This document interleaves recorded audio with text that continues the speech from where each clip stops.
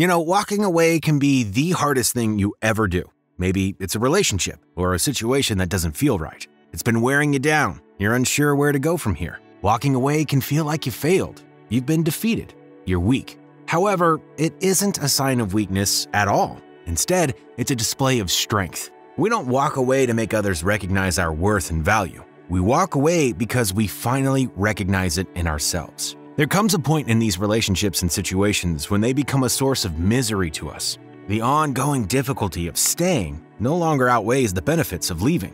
The more you stay and interact with the wrong people, the more you find out these people to be the sources of pain or hurt. In this video, we'll be delving into knowing the right time to walk away, weighing the costs and benefits of leaving, knowing what to expect, and ultimately how to walk away, and choosing a happier, more peaceful life. When you walk away, you choose yourself. It's a liberating decision, and you can apply the benefits of walking away in many ways, whether it's a relationship, friendship, family circumstance, or job. Using this video as a guide, you can identify situations that no longer make you happy and take steps in the right direction to a better place. Knowing when the time has come to leave. People often stay in bad situations or relationships for far longer than they want. This can be due to several reasons. You're in your comfort zone or a place that you feel is familiar. You believe that you don't deserve anything better. You feel you've invested too much time and effort to give up now.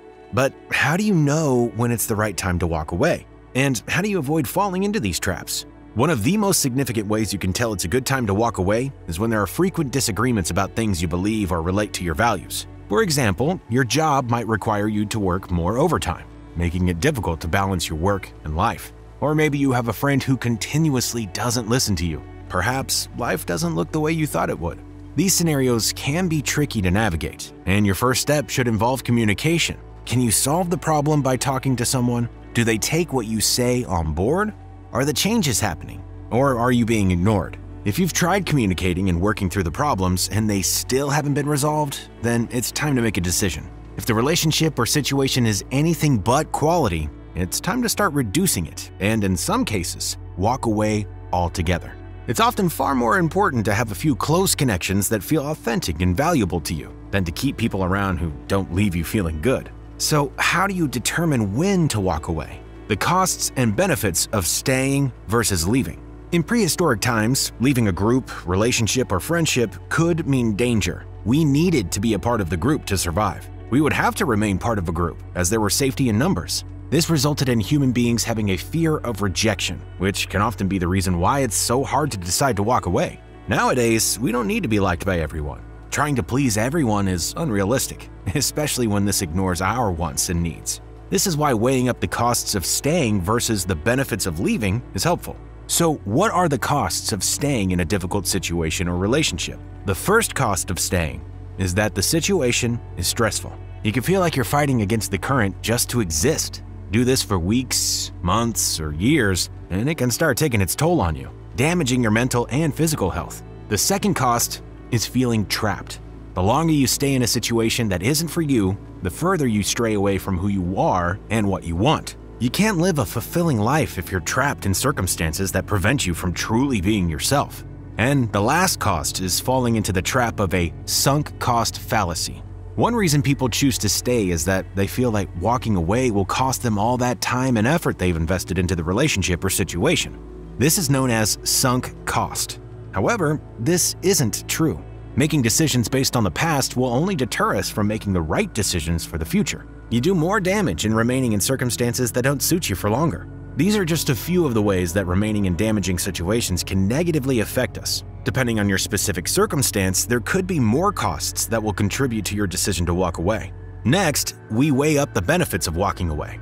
The first benefit is the massive feeling of relief from choosing yourself. The source of stress has been eliminated, and now you can feel at peace. Your life may be quieter, but you'll be more relaxed and content overall. The next benefit is that you will now have more time to yourself. This can be more time to spend on self-improvement, developing hobbies and interests, working on projects, or reading up on topics that interest you. All that time that this person or situation used to fill will now be yours, and you'll get that opportunity to reclaim it. The third and final benefit of walking away is that you will be walking to something else. We're never without direction, whether it feels like it or not. The next situation or person may be infinitely better than the last. You'd only know by taking that leap to walk away. If your relationship, friendship, job, family dynamic, or other situation sounds less valuable than the benefits we've just explored, it may be time to walk away.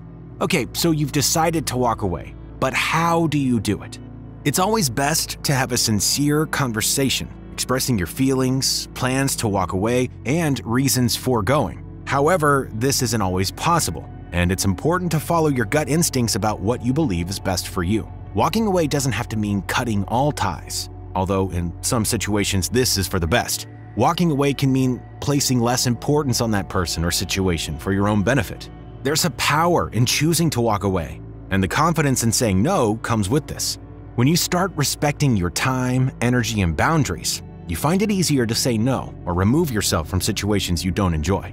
You may start to feel FOMO, the fear of missing out, when you choose yourself. This is a very natural feeling, but the only person you have to prove yourself to is you. Value the time you spend with yourself above all else. That concludes our definitive guide to walking away from people or places that no longer feel right or suit you.